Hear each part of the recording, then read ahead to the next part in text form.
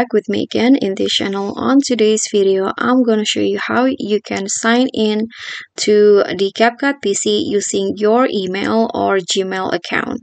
So here I've already on the homepage of the my CapCut PC.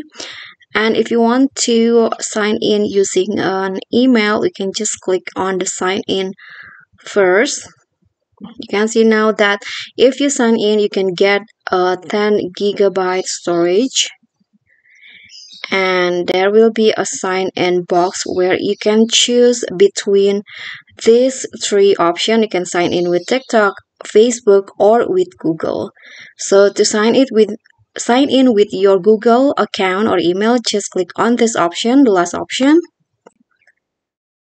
and your browser will be open. And you will ask to into your email account. So I'm going to select this account,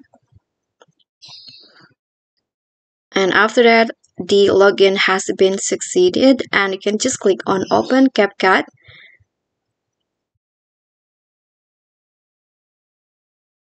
Okay, so you'll be back on the CapCut PC, and now